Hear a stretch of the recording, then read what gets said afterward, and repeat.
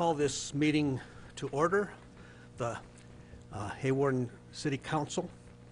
It is Wednesday, March 27th, 2024 at 5:30. Would like to welcome those that are here in the room and also those that are watching online. Our first agenda item is approval of the March 13th, 2024 City Council meeting minutes. Is there anything there or a motion? I make a motion to approve the March 13, 2024 minutes. Okay, Patty, and a second? Second. Rob, thank you. Further discussion? All those in favor say aye. Aye. Aye. Those opposed? Passes 5-0. Thank you. And approval of the March 27, 2024 claims for payment. Any questions or discussion on that? If not, I would take a motion. I make a motion to approve the claims for payment. Okay, Patty with a motion and a second. I'll second. Derek. Any other further discussion? All those in favor say aye. Aye. Opposed? Passes 5-0. Thank you. We're at 1C, open business from the community. If there is anyone here that would like to address the council that's not already on the agenda, you're welcome to step up and speak. Just introduce yourself if you would. Okay. I'm Dana Curiel. I've lived in Hawarden my whole life. I've been in my house for over 35 years. In all those years, I've never seen as many stray cats in my neighborhood and in the city of Hawarden as I do now. I have neighbors that feed stray cats.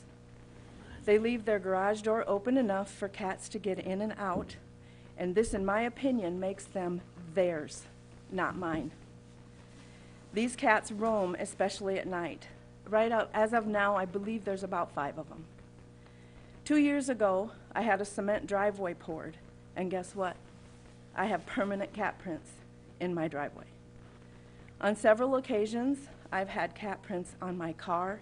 I see them in my yard, by my front door, like they own the place.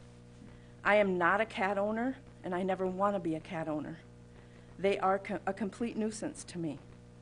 These particular cats that I'm speaking of need to be brought to their home or taken away.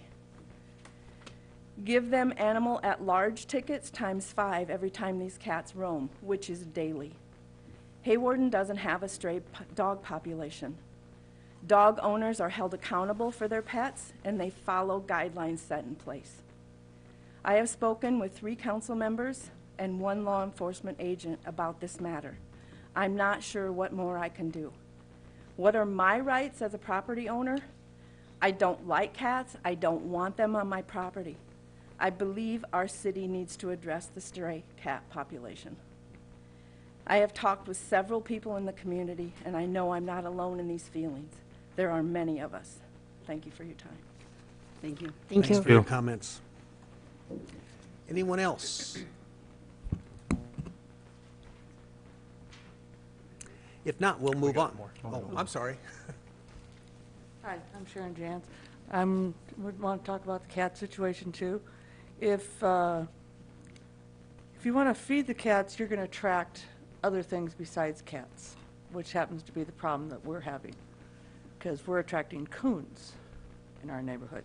Last summer, we have caught 2 of them, which were big and mean, and shredded up a $50 garden hose. And my dogs are little, so if they encounter one of these coons, they're not going to have a chance against them about the coons. And one thing about the cats is I have rhubarb and asparagus. They want to use it as a litter box. I eat that stuff. I don't want them using it as a litter box. So I put a 4-foot fence around it. So now they don't go in there. Now they use my flower bed instead. So, and stray cats, they carry diseases. They carry fleas and ticks. So when they're roaming around your yard, they're going to deposit the fleas and ticks in your yard, which your pet is going to go out and play in. I know I use flea and tick preventative, but they're still gonna pass it around the neighborhood. So my deal is, if you're gonna feed them, they're gonna come. Okay. Thank you for your comments, Sharon.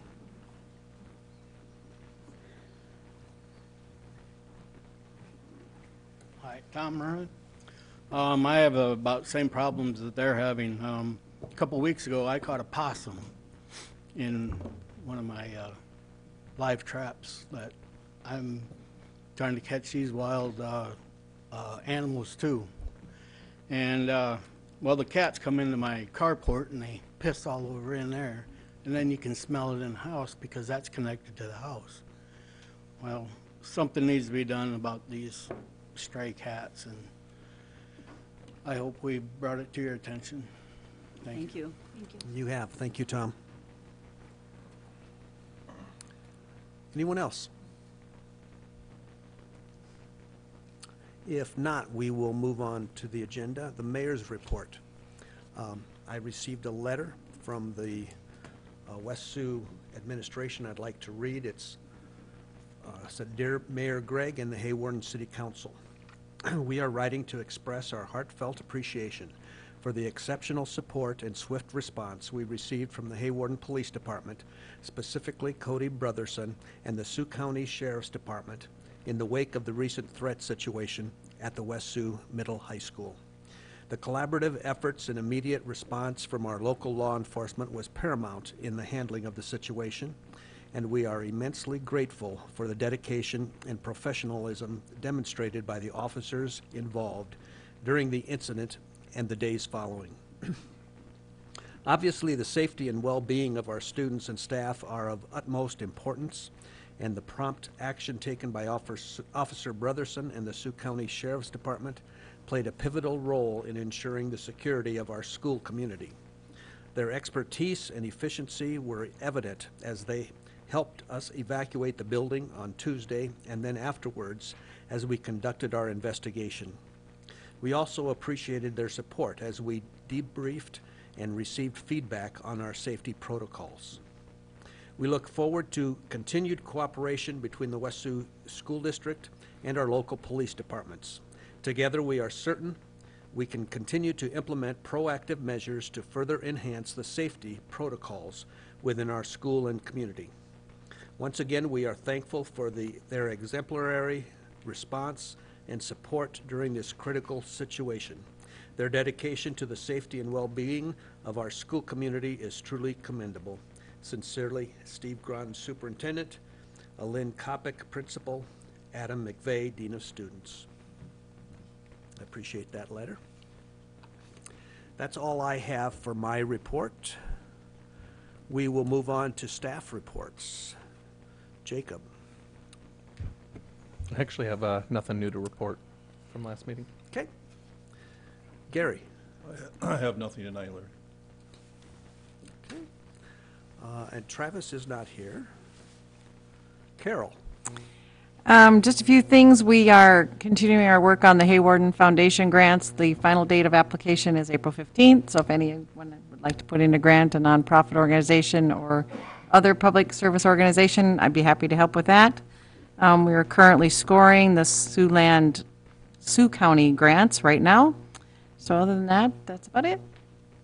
Okay, thank you. Ginny. Okay. We're on to council comments. We'll open that up to any council member that wishes to comment at this time. I have none. Okay. I have none. Okay. We will move on to the other agenda items. Number 3, we've got a presentation for trap neuter return.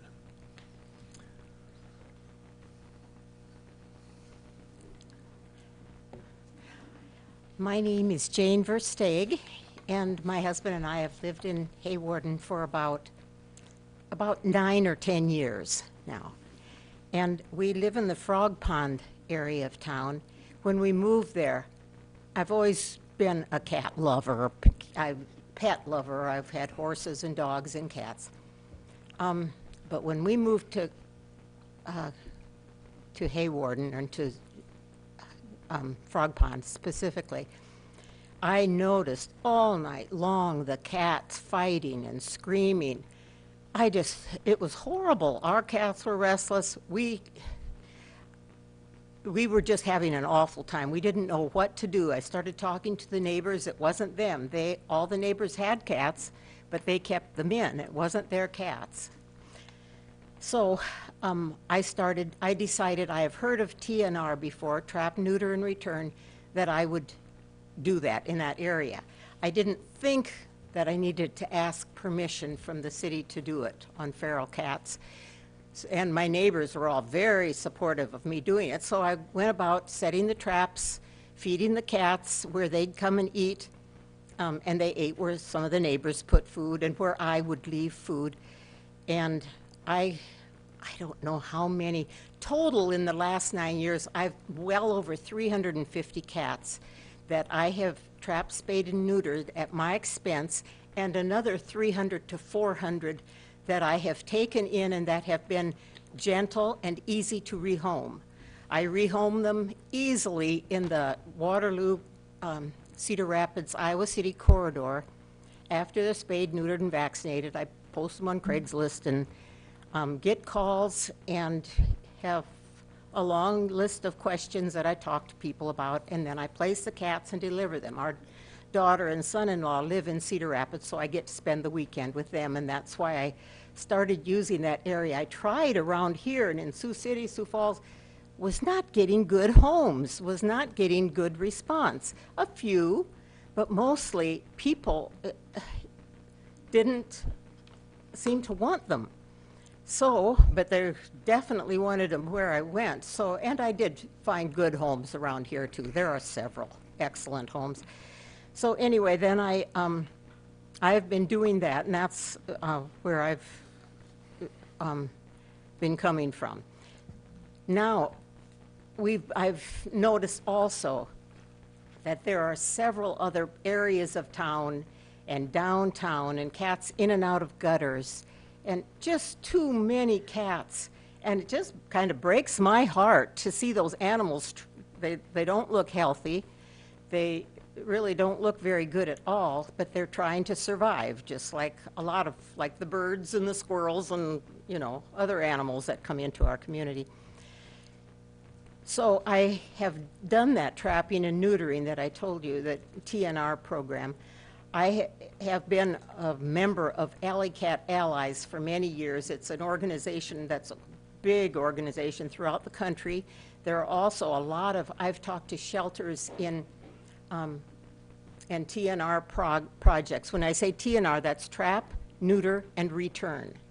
By neuter, it's neuter the males, spay the females, and return. Clipping their left ear so people know it. So I've talked to all these, several organizations. Just about every town in Iowa has that problem. The only way people get on top of it a little bit and start getting a manageable population is the TNR program. If you go in and trap all of them and take them out and kill them or whatever, if you bring them to a farm, they won't stay. I've tried 4 large groups, 2 farms near Orange City and Hospers and Akron and another one, but they don't stay. Their home is here. This is where they find shelter, and this is where they get food. Food can be from anybody, and I'll bet just about every second or third house in town, somebody puts out a little plate of food when they see a hungry cat. It's not ideal. It is not ideal. What we want is somebody to feed them in a place, central place, and we can go in and set the traps. I make appointments with my veterinarian in Sioux Center. She gives me a very good price. We set the traps, and it's an ongoing thing. Sometimes I've done like 7, 8, 10 at a time. That's just almost overwhelming for me, but I can do 2 at a time and then keep coming back and keep at it. People are going to feed. They're called caretakers, and that's what these people have told me at the shelters I talked to. The one in Sioux City, 3 other in small-town Iowa that have an overabundance of cat had, but they've used TNR to get it under control. If you completely clean the cats out, something takes place that is very well documented and proven. It's a vacuum effect. Within 2 to 3 years, the cats will be fully the same population because the people still are there. And, oh, there's one of them, and they put a little food out. So anyway, that's the only way that you can control the numbers, the only way. Killing them is just kind of an inhumane thing, I think. Most people would feel that way. We have heard that, and I hope this isn't true, that, well, and I saw myself in the paper when we first moved that the veterinary clinic had a huge bill with the city that was paid. I couldn't believe it. It's taking in the cats and euthanizing the cats. Well, they can also, they stopped doing that. I guess they got sick of that expense. So they would take trapped cats, I understand, from 2 people out to the country and release the cats and shoot them, the police. Target practice, kind of, which most people in town would be horrified. You can't get them all. You wound some. They're terrified. If you appreciate animals, it kind of leaves a sick lump in your stomach to think that they're treated that way. But there are too many, and my feeling is that we need a TNR, and I have done that. As I told you how many I've done. I would like to ongoing it with Brenda, who's going to talk in just a minute about some of the things she's doing. She feeds in a couple places, and then I would, we've done this last year. Last year, actually, we started late in the year. We got 5 females and 1 male trapped, spayed and neutered, vaccinated. We also treat them for fleas and ear mites. I do, and worms. I just take it on myself. All this, I don't ask for any money for it. It's my passion, my hobby. That's what I want to do. And I'm more than willing to do it.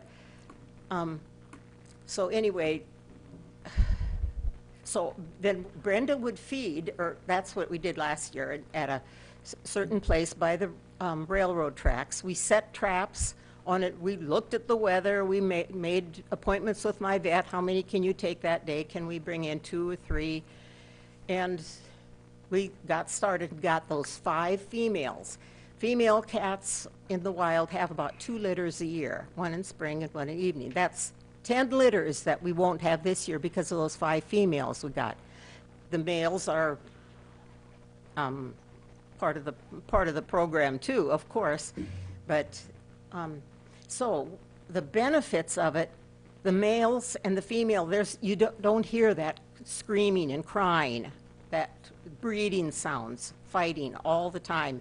That's what we noticed in Frog Pond. After I got like 100, 150, we noticed that that wasn't going on. People started telling me, I don't see as many cats in the gutters either, running to the gutters. There still are some living there, but the people have thanked me and have noticed that there are far less of them. And so, anyway, I feel like we've been successful. A big part of it is Brenda's willingness to get out there and feed, and they stay in that area. Once they are trapped, spayed, neutered, vaccinated, their left ear is tipped, so if we ever get them again, we see that, we release them, reset the trap, and wait for another one to get in. This happens now and then. It's no big deal. We just plod on forward. But Brenda gets them to places. I think I have 4 traps now that are in good working order. Set those traps. When we get a cat, we cover it up, and I take them right into the vet because I have appointments made. We have them spayed and neutered. I bring them right back. When they're wide awake, I release them where I trapped them because that's their home.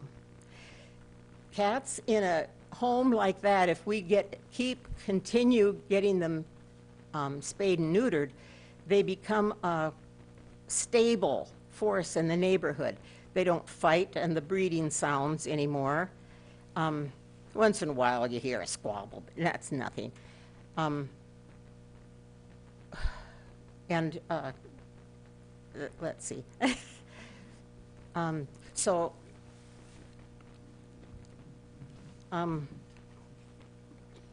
having a mental freeze. Anyway, okay, so the cats, once they're spayed and neutered, so they're healthier. There are a lot of, I think it's zoonotic diseases that cats can carry and pass on to people. But these cats, once they've been trapped and brought in, they get vaccinated for rabies, which is a wonderful thing, and also for distemper, a 3-way vaccine, and they get the ear and flea treatment also. Those zoonotic things are a problem, so we want to keep the cats under control. They're not a huge problem. There are towns with much bigger problem. Really, Hawarden has been pretty fortunate with healthy cats, but there are sick ones around too, and we just don't want to perpetuate that. So we get them we trap them, spay them, return them, and if they are tame, we try and find out if it's a homed cat or check with people if it might be their cat. But otherwise, we release them where they are. If they're very nice cats, we can take them and I can rehome them. It's quite a project to take on a lot of cats like that, but I'm willing to do it. And there are so many people that have appreciated it so much and thanked me. I walked around, once I knew I was coming, I wanted to invite people, it wasn't much notice, invite them to come tonight just to show us their support. And people I told them that people just don't want the cat back. They don't care if we trap them, but they just don't want them back. And they said, what do they want to do with them? If we trap, spay, and neuter, they will hold their territory, they will be quiet, their diseases will be much less, they will stay and keep away their territorial animal, they'll keep away other cats that want to roam into their territory, and the number just drops exponentially. It's just much unbelievable how many fewer there are, but it needs the TNR. If you just feed, you're going to have problems. You can't just feed, it has to be trap, spay, neuter, vaccinate. And I think that's essentially what I wanted to say. I have talked to so many shelters. The people say, well, what do they want to do? Just kill them all? Or what are you supposed to do with them? That kind of thing. We have a plan, and the plan is going to cause much more livable circumstances. If more cats show up in that colony, we will trap them, spay and neuter them, we'll go through the whole thing. It's an ongoing thing. You don't go in and do it all at once. And the people that... Thank you, Jane. Okay, Thank you. I think I've done my part. Thank you. Yeah. Brenda's Brenda. going to maybe give you a little extra. Hi, guys. My name is Brenda Finch, been a lifelong resident of Hawarden. And I've always had a same passion for any creature. Hurting Mr. Glock, he knows that about the turkey buzzard. And so what we want to do is get permission at places to trap. Like, I have permission from the railroad. I had permission from the land plant to do feeding there. And then you won't violate anybody's property or just go in and do it. But let's see here. Because we feed the birds and the squirrels and rabbits and deer and different things. And I don't know what makes the cats so detestable to people. They all have issues. birds poop on your sidewalk, whatever, but we're trying to make a difference and keep coming up against the police stopping me from doing it. And the Humane Society would have came in 5 years ago, but it would have been a little bit of the cost of the city. Corey Utesh said, no, we won't do that. And let's see, I mentioned to Mr. Brotherson 3 weeks ago that we would have help coming in and we could get it, the cats released back. Released back where? To the community where they came from. And no, we're not having that. Well, what Jane said, it's the vacuum effect, and it's true. It really is. And my neighbor, he gets raccoons and possums in his traps, and he just takes them out to the river and lets them go humanely. And of course, you're going to run into other animals, and they're going to come into your garages, and they're going to come into have some tolerance. We're to be stewards of this earth, not just to think of ourselves and our property. Yeah, it takes a little bit of cleanup. Yeah, okay. I'm sorry, call me. I will come clean it up. I mean it. And I just think we have to have some compassion as human beings. People have called me to come get an animal and I take it in. At least they're doing something and not nothing. And, you know, if we all walk around not doing anything about life or our property, things negative happen. And we just have to know it's not just our world. It isn't. Okay. I think I Thank you, got Brenda. everything covered. Thank you. Thanks. And Brenda was told to remove a box that she was using for feed. To keep the food dry. Yeah, to keep the food dry. Somebody just out of the goodness of their heart. I should have done it. But I don't want to get up there again. I'll never get away. The goodness of their heart. So, I'll tell you, this town is full of things that could be cleaned up and tidied up before a clean little cat box sitting by the railroad tracks that's used to feed 6, 8 cats, and they're probably, most of them spayed and neutered already in that group. Okay, well, I will promise you that we will have some discussions about the cats. And I don't know if the council wants to comment at this time, but we will definitely look into it, and we understand that there's issues, so. I want to thank you for all the information. It's, didn't realize, you know, the degree of all of it. I know there's cat problems on, you know, people's, at their homes, and we've had complaints years ago about that kind of thing too. But I learned something with trap, neuter, and return, and what you ladies have been doing, but I also understand, you know, people at their homes, you know, when they get too many wild cats around their home, they are a nuisance, so I definitely will look into this, discuss it, like Larry said. Yeah, when this come up, I looked on the internet. There is a lot of information out there, some good, some bad, so it's going to take a little bit to sort through some of that. Of course, feeding always encourages wildlife and other things to come into your property that you might not want, so. But Yeah, thank you for all Thank you. that. That's a lot. We're going to move on now to other agenda items. Yeah, we've got number 4. We've got a resolution, 2024-12, setting a public hearing and ordering a notice of publication to consider proposed changes to the Code of Ordinances by amending electric utility rates and fees resolution to set the public hearing for next meeting. Public hearing will be April 10th.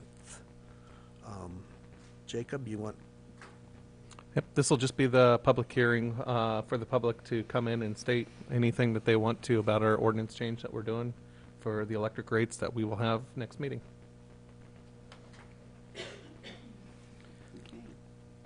I'll make a motion to pass Resolution 2024-12 to set the public hearing.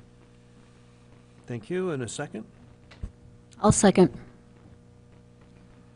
Okay, thank you. We'll start with Clucky, Aye. Warner, Aye. Allen, Aye. Anderson, Aye. Harvey. Okay, passes 4-1. Thank you. Moving on to number 5. This is the second reading of Ordinance 750. It's an ordinance amending the Code of Ordinances of the City of Hawarden, Iowa, 2011, by amending provisions pertaining to electric rates. Jacob. Just the second reading to the ordinance that we've already started. So. Okay. Comments or a motion? I make a motion to approve the second reading of ordinance 750. Thank you. And a second? I'll second that. Rob? Any further discussion? If not, we'll start with Warner, Aye. Allen, Aye. Anderson, Aye. Harvey, Clucky. Aye. Passes 4-1. Thank you. Number 6, Resolution 2024-13, setting salary for finance officer. I'm going to go down to this resolution. Okay, so this is to set the salary for Tracy taking on the finance officer role. And her biweekly salary would be $24,2340. Shouldn't we have included in the resolution to approve her as interim city administrator, effective when you leave No, not necessarily. and when you get back? Or Yeah, when I come back, so this will be, in talks with her, this is only an interim position through her. If I come back and I go back into the finance officer position, then she would fall back into her other position. I mean, like, this is, we haven't appointed her yet, though. I No, don't you have guys any, don't have to appoint her. I don't have any into that. problem with, I expect her to fill that position when you're gone, for sure. Correct. You guys don't have to appoint her to that position, you just have to approve the salary. When she serves as it, you mean? Mm-hmm. Is that right, Jenny? I want to make sure yeah, okay. Okay, moved by Rob, I'll second it. second by Patty. Any further discussion? Allen, Aye. Anderson, Aye. Harvey, Clucky, Aye. Warner. Aye. Passes 4-1. Thank you. Number 7, setting the date and time for a property tax hearing. Sorry, let's take some notes. That's fine. All right, so with the new state law that's going through, we have to have a separate meeting, next meeting, just for the public hearing, for the property tax hearing. As most of you probably know by now, you got a letter in the mail from the county that gives all the rates for your taxable area for your property. So most of us it'll be like the county and the school and the cities on there. And then on the back side, it has what it'll be if your house was valued at $100,000 as an example. It's not the easiest to understand, but we just have to have a public hearing for the public to come and have a chance to express their opinion over our rate. Okay. So just got to set the public hearing for next meeting. And it will be its own standalone meeting. So next, on April 10th, we will actually have 2 meetings. We will open it, have the public hearing, close it, and then open our regular meeting right after it, Okay. because that's the way that the law reads. I did receive that from the county, and I know there's some changes where they're providing information on all those entities you said. I would make a motion to set a public hearing for a property tax hearing. Do we need a motion? Motion Yes. second, and then a voice vote. Okay. I'll second. Patty and Christie got the second. Any further discussion? All those in favor say aye. Aye. Opposed? Passes 5-0. Thank you. Number 8, approve bank signature authority for Gary Tucker and Tracy Ranking and remove the authority for Wanda Woodley for People's Bank in Rivers Edge. So move. Second it. Second, any discussion? It's routine. Yeah. And it's just voice vote as well. All those in favor, say aye. Aye. Opposed? 5-0, thank you. And we are down to adjournment. Motion? Motion to adjourn. Second it. All those in favor? Aye. Aye. Aye. Opposed? Passes 5-0. Thank you. We are adjourned, and the next regular council meeting is April 10th. Thank you again for attending. Throw something else out there. If there are people in town that would like my help with spaying and neutering cats, I just have them get a hold of me. I would be glad to help them with that. It isn't just the cats we work with. Sure. Okay, thank you.